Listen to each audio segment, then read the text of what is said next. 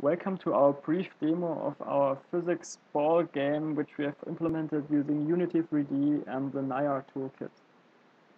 The project was done or created for the course CS525 Augmented Reality at Worcester Polytechnical Institute.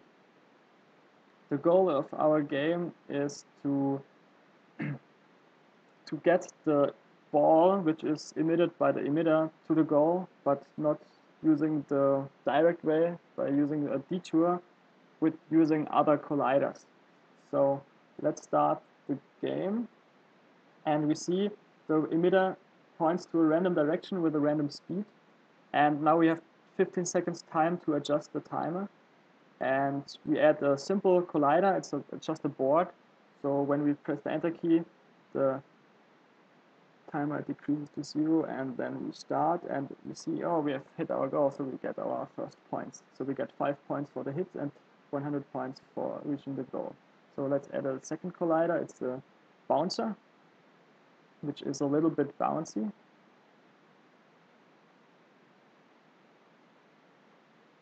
And now let's start the next game. Okay, the emitters are detected, so a little error checking. So okay, the bouncer was a little bit less bouncy, but maybe we have just to adjust the parameters.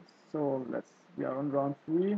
We add a splitter. The splitter is splitting the ball into 2 balls. So you can see that, yeah. And now we are reaching the goals and have 2 times 100 points.